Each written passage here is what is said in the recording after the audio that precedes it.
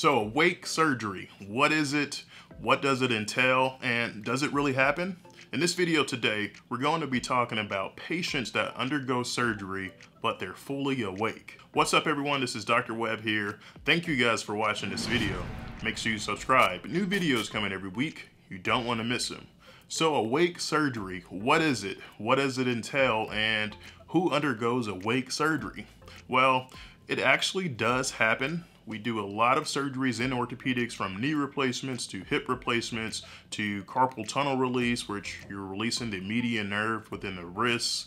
We do surgery on the spine. We do surgery on the foot and ankle, broken tibias. If a patient has a fracture in their hip, we can replace that hip. So lots of different surgeries. And then patients, they have lots of different medical conditions.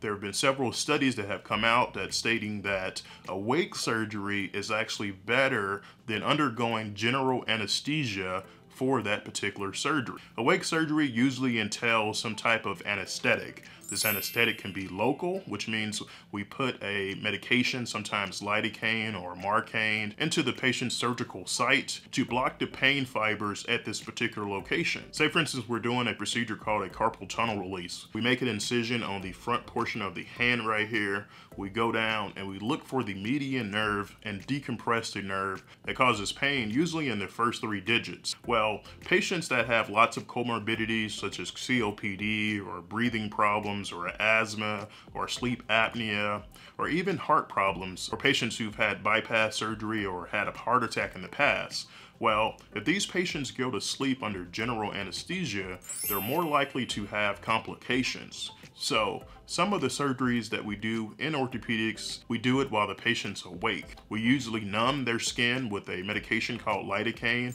or Marcaine, and a lot of these medications block the sodium channel that decreases the pain response. Another procedure that we do awake surgery for is called trigger finger release. The trigger finger is usually a soft tissue that causes constriction of the flexor tendons here in the palm. Patients can have pain, inability to extend and flex their fingers, as well as discomfort when grabbing items. This particular surgery is very beneficial to do awake, because once we release the tissue at a location called the A1 pulley, then we can have the patient actively flex and extend their fingers during surgery, and that will give us some type of indication of how much more tissue that we have to release. The alternative is to have the patient wake up from general anesthesia to flex and extend their hand. But if the patient has continued catching and continued pain when they're flexing and extending their fingers, then we would have to put the patient back to sleep again to complete the surgery. So awake surgery is very beneficial in that aspect,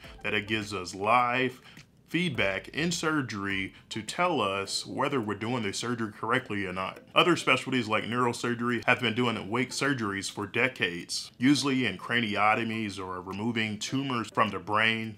Having the patient awake allows the neurosurgeon to have more precise and more accuracy in removing the tumor from that portion of the brain. In addition, for knee replacements and hip replacements in orthopedics, there have been several studies that show that awake surgery under spinal anesthesia decreases the complications that these patients can have. They have decreased blood clots, decreased length of stay in the hospital, decreased other complications in terms of their pulmonary function, decreased cardiac events like a heart attack, decreased blood transfusions, and the list goes on. So spinal and epidural anesthesia is essentially injecting medication around the spinal cord to block the perception of pain. Usually, an anesthesiologist injects medication around the sac of the spinal cord called the epidural space. A small catheter is left in place, and then medication is given through that catheter to provide continuous relief of that pain. It's very common in like C-sections and when women are giving birth to children. Well, if you give a woman general anesthesia during childbirth,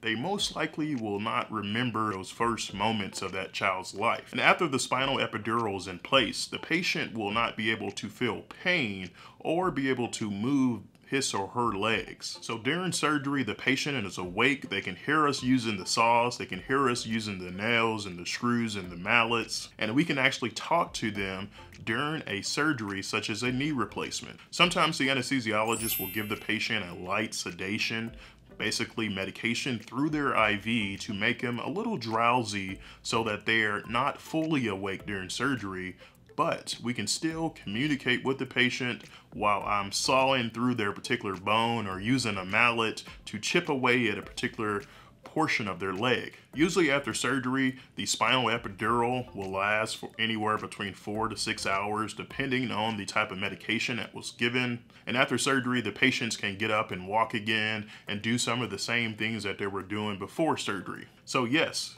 awake surgery is a real thing. Neurosurgeons have been using it for decades. General surgeons actually use awake surgery a lot in their particular field. As well as in orthopedics, we use it in spine surgery, we use it in hip and knee replacements, we use it in hand surgery. What are your thoughts? Have you experienced awake surgery? I would love to hear from you. This is Dr. Webb. Thank you for watching this video. Make sure you subscribe. New videos coming every week. We'll see you next time.